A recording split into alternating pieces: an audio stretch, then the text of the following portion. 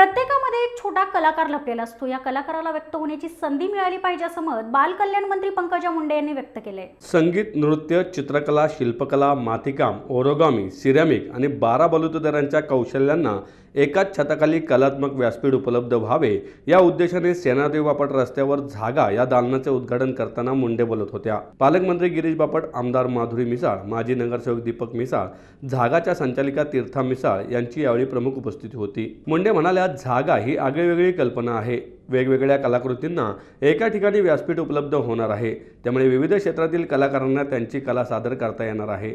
कला व कल्पकतेला वाव मिळणार असल्याचं यावेळी मुंडे यांनी सांगितलं। मी आज खरं तर आलेली आहे ती तीर्था मिसाळसाठी। तिने हा कॉन्सेप्ट सुरू केला आहे जागा। तो ही एक कॉन्सेप्ट आहे जिथे वेगवेगळ्या फ्लोअरवर वेगवेगळ्या कलाकृती आणि वेगवेगळ्या कॉन्सेप्ट्सना संधी मिळणार आहे। आणि ती आज आम्ही आत्ता ट्राय केलं आर्टसुद्धा।